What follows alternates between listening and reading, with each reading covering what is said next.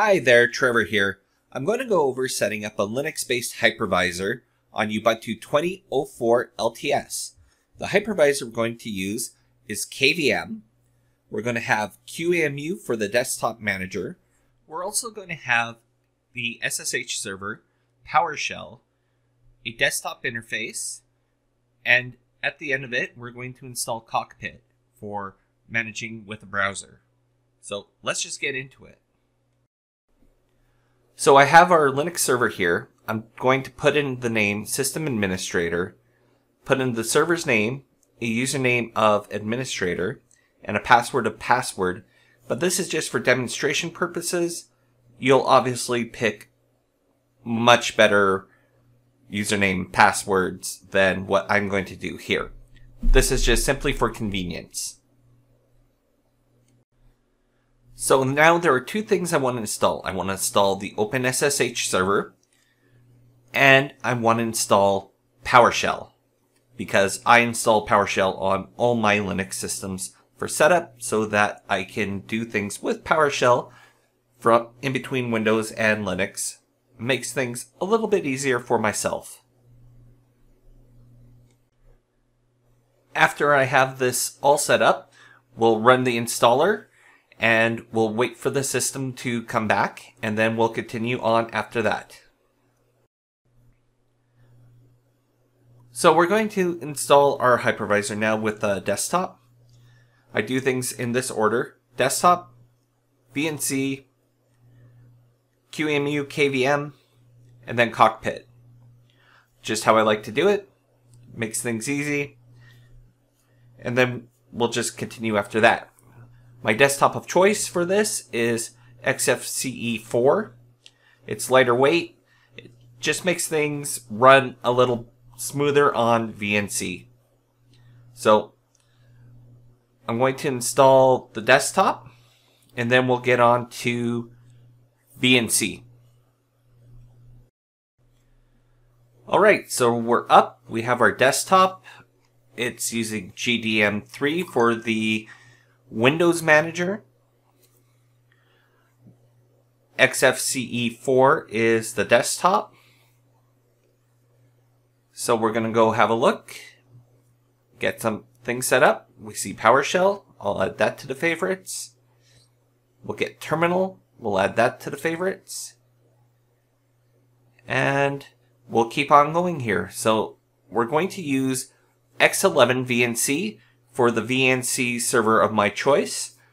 I like it. It's pretty lightweight. I don't really have any issues with it. I've had issues configuring Tiger VNC, working with different operating systems, having the VNC client connect to it. X11 has not given me really any issues with that. So that is why I chose it. So let's go ahead and install that.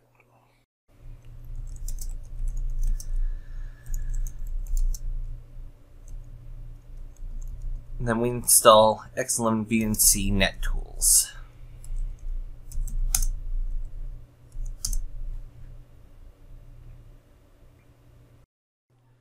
Alright, with that done, we're going to set up our password.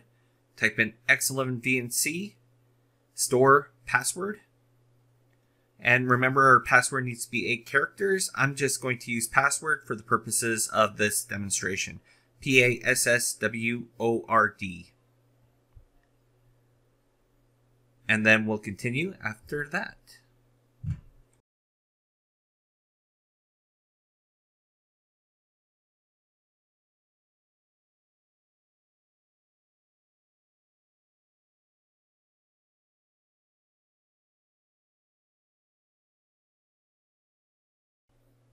So we're going to whitelist our firewall now. Otherwise, we're not going to be able to connect with SSH, VNC, or Cockpit. So we're going to do a sudo ufw allow 22, 5900, and 9090 to allow those services to be able to run without them being blocked from the firewall. Okay, so we have VNC installed, we have our password configured. Now we need to set up Autoboot. Now there are some scripts and whatnot that will do the Autoboot. My experience has been they work sometimes they don't. For what I like to do to just keep it easy, I set the primary administrator account to auto log in. Not the best security practice, but if you need to set up something quickly, it's a good way to do. I will have some links in the description for some other ways to do the auto login. But this way works 100% of the time. So with the auto login configured, VNC should auto start once we get our auto start script up and going. So I like putting my auto start script in the cron.d directory. So you see here I have a vnc.sh script, and we'll just go over so I can show you it. We have our shebang line, and then we have the launch for VNC where the password is, and yeah, that's basically it.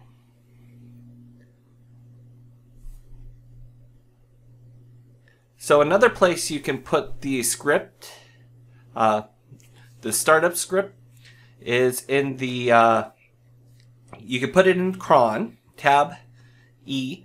You can also put it in the auto start here, but we'll just go over the cron tab E. You can see here I have an @reboot where the shell script is.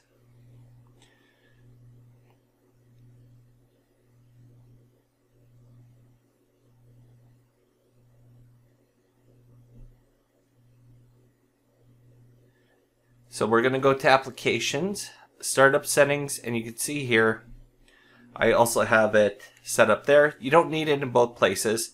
I would, if you're going to put the desktop and everything and have it auto login, I'd put it in the startup applications.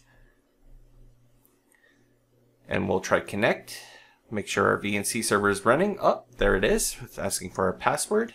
We just put in password. And we can see that it is working. So we'll reboot to make sure that the server will come back up with VNC auto starting. Okay, here, so our server's coming up. Auto log in. Let's bring up our tight VNC viewer and see if we can connect. And yes, we can. We're being prompted for a password. We put in our password and we're connected. So that's all well and good and working. So the next thing on our list is QEMU.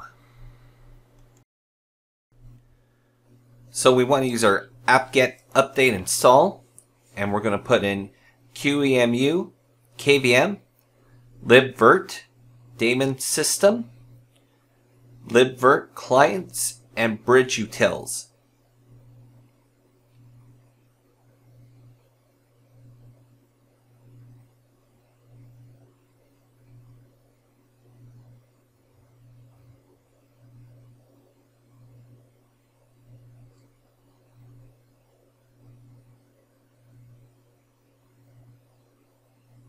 Put in our password. I have a typo. Gotta get rid of that dash by libvirt daemon.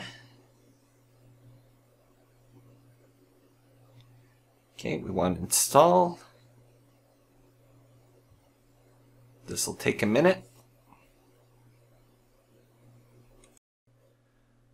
Alright, our packages are installed. Now we're going to add the desktop client manager for QEMU. So we're doing apt-get install virt manager. And this will take a minute. Okay, so our virtual manager's installed. We'll go to the applications. There it is right there, Virtual Machine Manager. We'll add that to our favorites. And you can see that the QEMU KVM is not connected. We'll need a reboot to get that up and going. So let's just go ahead and do that. Actually, before we do that, let's go ahead and install Cockpit first. So we'll use apt-get update or apt-get install cockpit-y, and that way then it gets all our dependency files. And we'll come back when that's installed. Okay, with Cockpit installed, let's have a look and see what it looks like. I'm just going to bring up a browser here on my hypervisor. This is not local to the machine. I'm going to bring it down here, and you can see we have a SSL certificate warning that this site is not secure.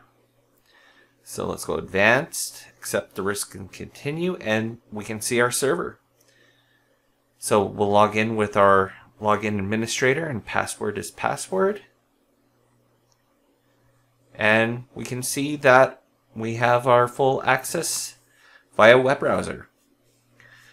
Now, we need to install our plugin for Cockpit so that we can manage our virtual machines. So we'll do apt-get install cockpit machine.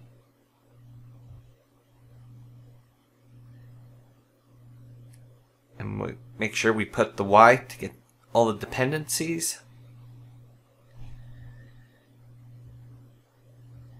This will just take a minute. That's all done. So we'll go back in and log into our Cockpit Manager.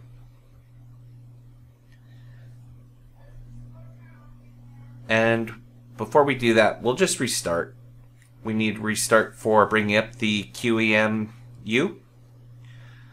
We just decided to install Cockpit first before we did that.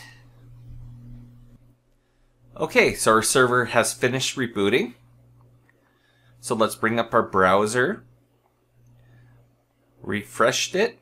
See, it's all there. Type in our administrator and password. And we can see here we now have a tab for managing our virtual machines. We can create them, we can manage them, import, whatever we need to do. And we can have a look here. We saw that our QEMU was not connected, and now it is. So we can go ahead and create, set up, do whatever we need to for our virtual machines. And that is setting up a Linux hypervisor in a nutshell.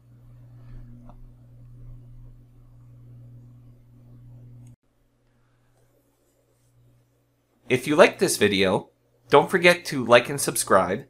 If you have any suggestions for content you'd like to see made up, please feel free to contact me. I'm at TrevorTye on Twitter, trevortye@optionkey.ca. You can find my blog and all written content for these videos on my blog in the description below.